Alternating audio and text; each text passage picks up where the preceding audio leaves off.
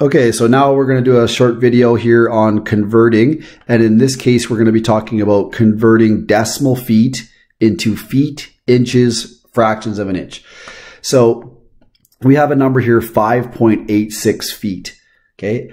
When would this be useful? When would we have to convert this into feet, inches, and fractions of an inch? Well, let's say we were trying to find this on a tape measure, 5.86. We could find the 5 feet fairly easy, but the 0.86 is not going to be a number that we're going to be able to find on a tape measure. So we need to convert that.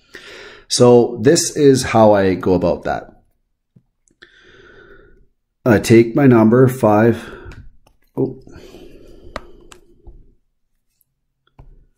I take my number 5.86 feet.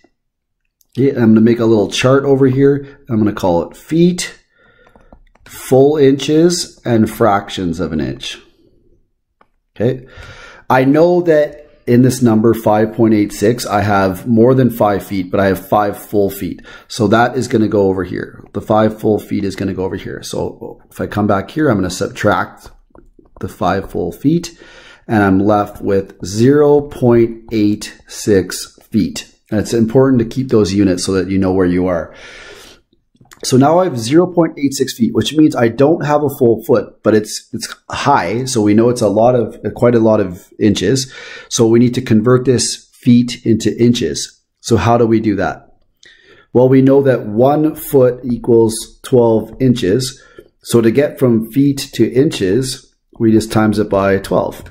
So I take this number and I times it by 12.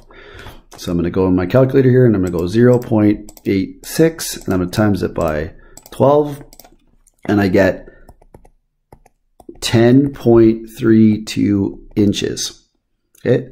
Again, I know that I have 10 full inches, so I'm going to take that and I'm going to plug it into our chart. That goes there. I'm going to subtract the 10 inches that I just put in the chart, and I'm left with 0.32 inches. So now, again, I cannot find this number on a tape measure, so I need to convert it into a fraction, something like 3/8 or a ½ inch or something like that. In the question here, it doesn't say specifically to the nearest eighth, half, quarter, or 16th. So from the previous video, we know that we would always assume the nearest 16th of an inch is going to be close enough.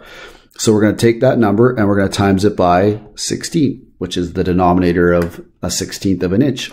So I'm going to take my number here. I'm going to subtract 10. Now I got 0.32, which is right there.